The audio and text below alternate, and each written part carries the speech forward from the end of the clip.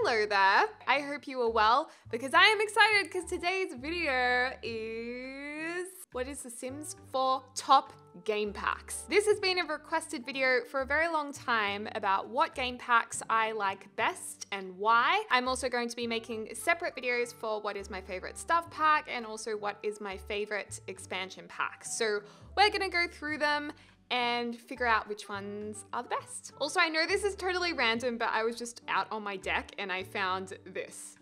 Like, what the hell is this? It was just on my deck. Someone threw it off the street and it's like, "Hi, I'm Bruce. I'm gonna get you. I'm gonna get you." Anyways, let's get to it. Alrighty, so the first game pack that was released in The Sims 4 was The Sims 4 Outdoor Retreat. And basically, this pack was all about taking your Sims out camping to enjoy the great outdoors. Some of the major highlights were the fact that there was a new neighborhood or new world called Granite Falls, which we'll check out in a second. You also got a new skill, the herbalism skill. There was a new outdoor enthusiast aspiration and 3 new collectibles, which were new fish, collectibles of insects and herbs, which obviously herbs went with the herbalism skill. So basically you could take your Sims camping and go explore and go hiking and stuff and just get away for a few days on a vacation. So diving into Create a Sim, I decided to get the good old Crocodile Hunter because he loves the great outdoors to show us some of the new clothes. May he rest in peace. Namaste. Anyways, I'm not gonna go through all of the clothes and hair because this is not a total review of the pack. That will take me hours, but just to give you guys a bit of an idea, these were some of the new male items. One of my favorites was this one. We also got the famous bear costume, which I thought was so awesome, and also there's a mini one for kids. There's also a character in the game called the Hermit who you can go and visit if you find the Deep Woods, which is like a secret world in this game pack too. And in terms of bottoms, there was just different shorts and hiking gear. And for some odd reason, we got like a gazillion shoes, which I thought was a little random, but hey, you know what? Whatever floats your boat. In terms of masculine hair, you got the like slicked back, I am a prince look, or alternatively, I've been in a forest and my hair is really greasy because I haven't showered for a few days, which I think fits this pack, and also the short do as well. For women, there were a few really nice hairs in this pack from memory that I really liked. I loved these plaits. I thought this middle part hair was really, really gorgeous. In terms of clothes, it was pretty similar to the male ones. You have the bear outfit, a couple of nice hiking wear. I love this flanny. I loved the flanny in green. Oh girl, put some pants on. And then there was like some cute denim shorts and things. There's pieces I like, but there's nothing that I'm really like, oh my God, best Create a Sim items ever. A winner for this pack were these heeled boots, which I know tons of people use. I think they're pretty cute. But yeah, tons of shoes, which is really random. And I have no idea what these are. Those are kind of creepy webbed toe shoes. I guess they're kind of like booties when you go surfing. In terms of kids, there's not a whole lot in this pack. There is some cute plaits and a gorgeous half up, half down hairdo as well, which is quite lovely for outdoor retreat. And that was pretty much it for Kaz, other than, of course, the new aspiration, which was Outdoor Enthusiast. So there you go. When you do jump into live mode, you do have the option of going to your phone to take a vacation with the family, and you can nominate how many days you want to go for, which is kind of cool. There's no other places you can vacation to yet, which is probably something I was frustrated with in terms of the pack. You can only go to Granite Falls, and the other thing is you can't live in Granite Falls. So, I don't know, I thought it was a bit restricted in that way. But this is Granite Falls. It's obviously a mini world, and there's 6 slots? 1, 2, 3, 4, 5, 6. Yeah, so you can choose where you want to go. Some are more expensive than others. You can go luxury camping. You can go just to a campground and use a tent. Let's just go to one of these small ones to check out what options there are there. So in terms of the world, it was really, really beautifully done. It looks so fresh and clean. I mean, because I am Australian, this definitely looks like more of an American or Canadian landscape. But yeah, there's lots of like logs and wood fires and public toilets. There's rangers walking around the place. So it does feel very much like you're away from the residential worlds, which is kind of nice. In terms of build and buy, most of the items are very, nature oriented. There's a lot of wood, log cabin aesthetic going on. So there's a few items you can see in here, but again, I'm not gonna go through them fully. There's plenty of review videos out there, which I'll probably link in the description down below, my reviews of each pack. But the other cool thing that I did like about this was that you could go to this little camping office and you could actually buy supplies. So if you wanted a tent, you could carry the tent in your Sims inventory and set it up and invite more friends to come down and camp with you. So there's a blow up bed, an apple if you get a bit peckish. There's tents here, eskies to keep your food in. So you can do like full on camping if you feel like it.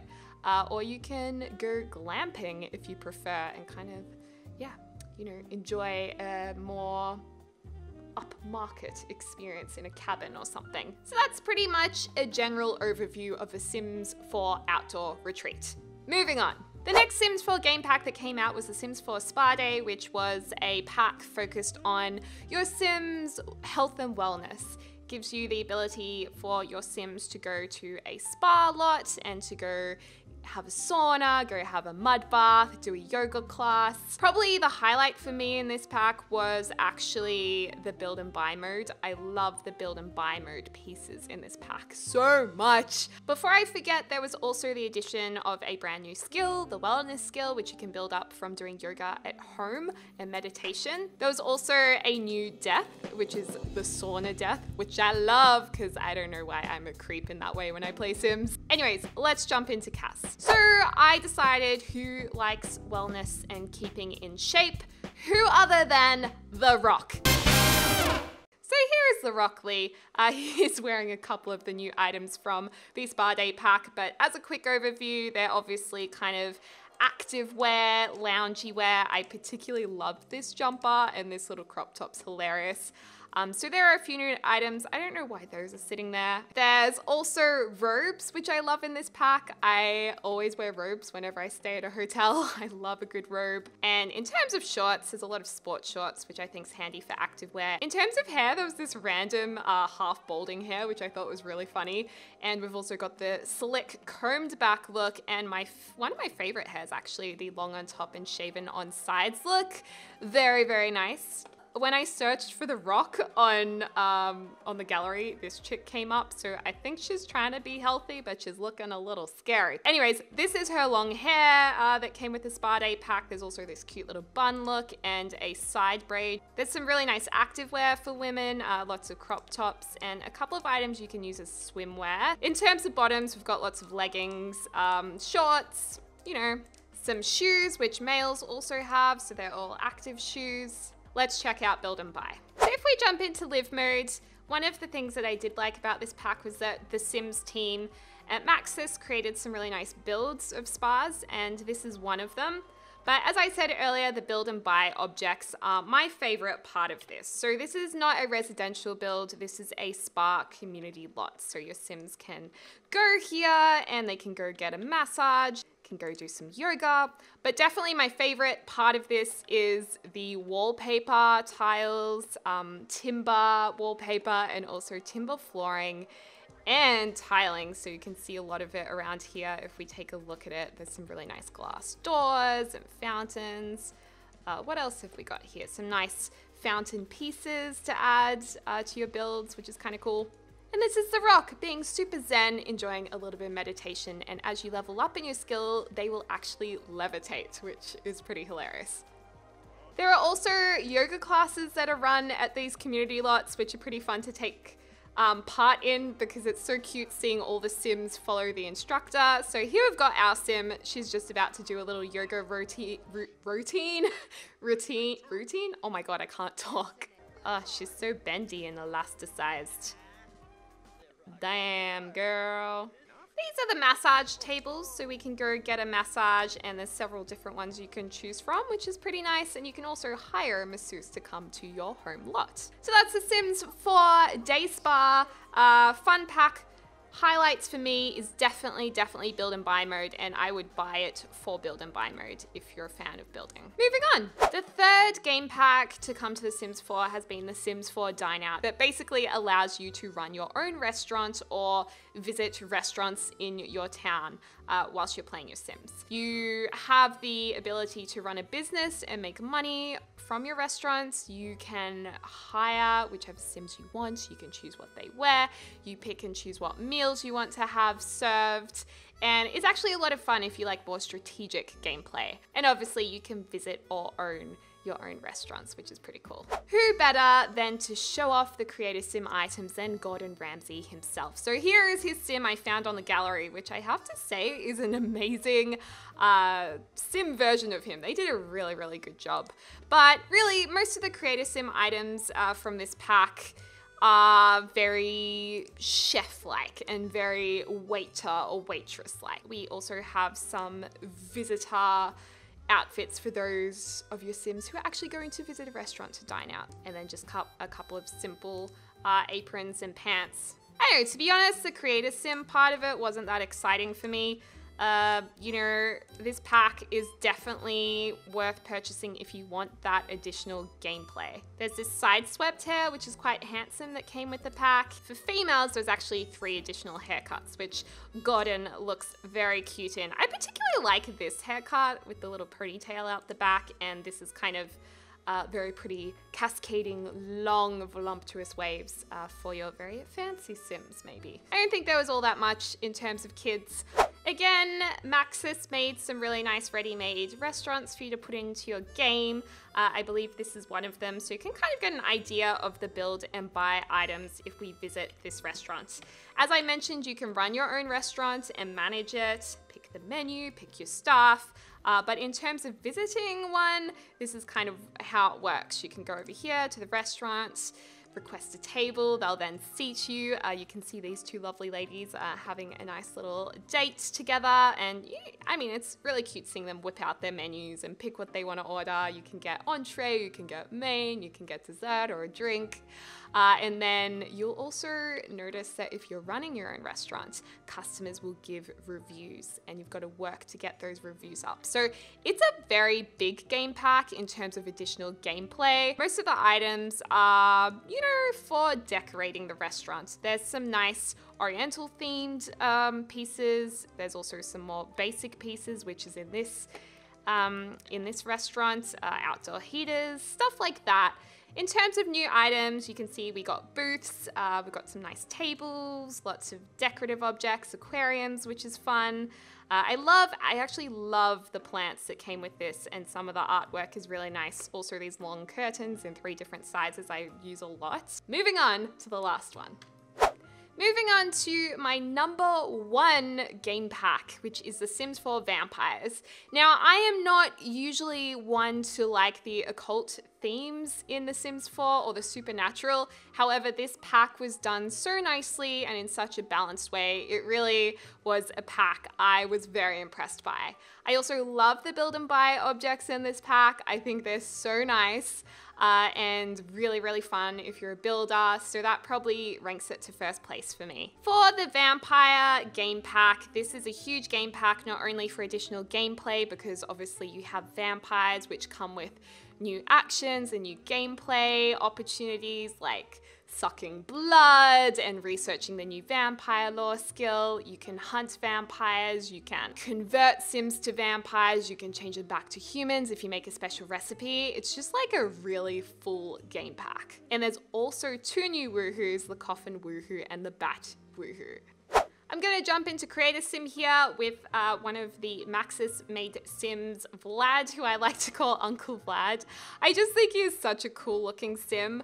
But as you can see here, you have a normal Sim form and you also have a vampire Sim form. So you can alternate between the 2 during gameplay and also make them look very different. Creator Sim's pretty amazing. You have amazing like different skin details. So you can get different teeth, which is pretty cool. You can get different eyes for vampires and all of these different brow details and cracks in the skin. So visually, it's a really powerful pack. And in terms of clothing, again, I'm not going to go through all of it. There's separate review videos on this that I have on my channel, but there's some really cool old Victorian clothes which are equally as amazing for the female versions. Oh my gosh, if you check out these dresses, which Vlad looks amazing in, they're just incredible. In terms of hair, there was this very edgy look for boys, and for females there were some really interesting edgy also looking hair, but also very creative looking hairstyles. There's also some new aspirations too. I think one's to become a good vampire and the other one's to become an evil vampire, so that's a little bit of fun, but let's check out some gameplay. Forgotten Hollows, a very eerie looking world. It's nighttime right now, but there's a lot of mist and like crows that fly around. There's some really cool Victorian houses here, and over here is Uncle Vlad's big house, which is a really cool lot. Let's just put that extra turret on top, with some gravestones around it. But if we go inside, Vlad is playing the new organ, and you can see around him there's a lot of the new build and buy items. I mean, look at these gorgeous chairs and statues and like thingamabobs on the walls and curtains. It's just like, there's so many cool items in here, new wallpapers, new carpets. They really went to town with this game pack. I love that there's hanging cobwebs and like really creepy picture frames and stuff. There's a lot of decor, like these. Oh, how cool are they? And the wallpapers and lighting is so cool. When you go into build and buy mode, another nice addition to this game pack is that there's a new soundtrack in the game when you're building your houses, which is really cool. And another thing that's awesome is you can like teleport your Sims to different places depending on what vampire skill they're up to. So Vlad can like literally teleport to a place without you having to wait for them to walk there. Huh. And he can change, he can do dark meditation, he can change into his dark form if you like. So there's a lot of cool things to do, and not to mention you can actually feed off other Sims. So we can go over here and drink plasma, compel for a deep drink. Let's go over there, Vladdy.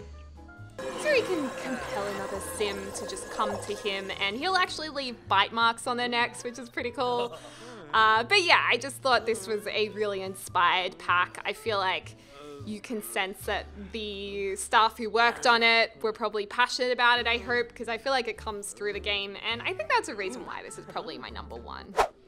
Anyways, so coming down to how I rate these game packs, I'm gonna have to say #1 is the Vampire game pack because of the amount of worth you get for your money. You get amazing new gameplay, a new sim type, a new mini world, amazing create a sim and build and buy items, and heaps of new gameplay opportunity. #2, I'm going to have to vote my favorite to be Spa Day, just because I love build and buy items, and I also love a lot of the create a sim items. #3, I'm going to vote Dine Out.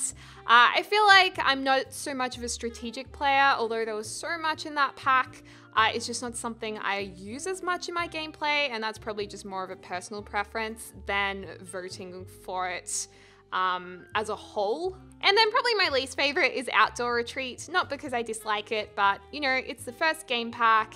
It has in a way, it feels like it has less in it. It's not as strong as the other ones, but that makes sense, it being the first one that was released. So anyways, I hope this video was helpful. Let me know if you want one on stuff packs and expansion packs as well, and I'll try and help you guys out and deliver that to you. I hope you're having a lovely morning, afternoon, or evening, wherever you are in the world. I'll speak to you soon. Bye!